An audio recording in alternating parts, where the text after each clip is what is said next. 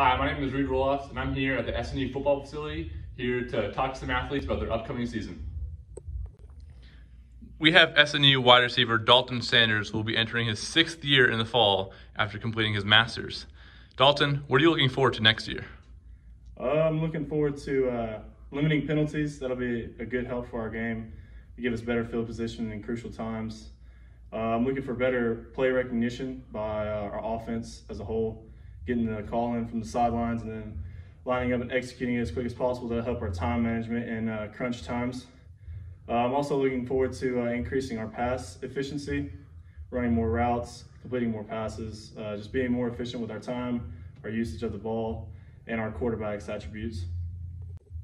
How does lifting translate to on-field success? Well, the stronger you get from weightlifting, the more you're able to do on the field.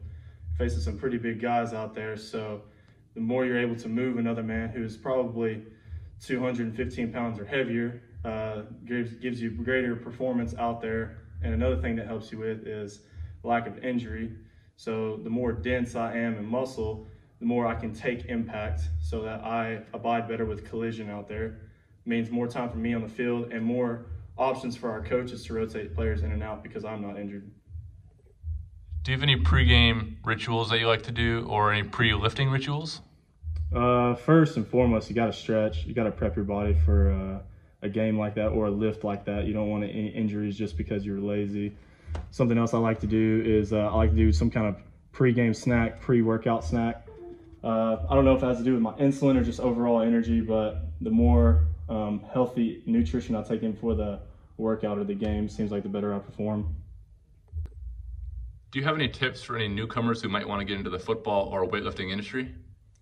First thing I do is find someone who has played football before. That's a good start. You don't want to find somebody who thinks that they know what they're talking about, but they really have never played before. So number one thing is find a football player or a coach who's coached many years. It's a good help, good start. Another thing that you might want to do is do some research on your own. If you want to get into weightlifting, there's plenty of information out there in the world that you can get.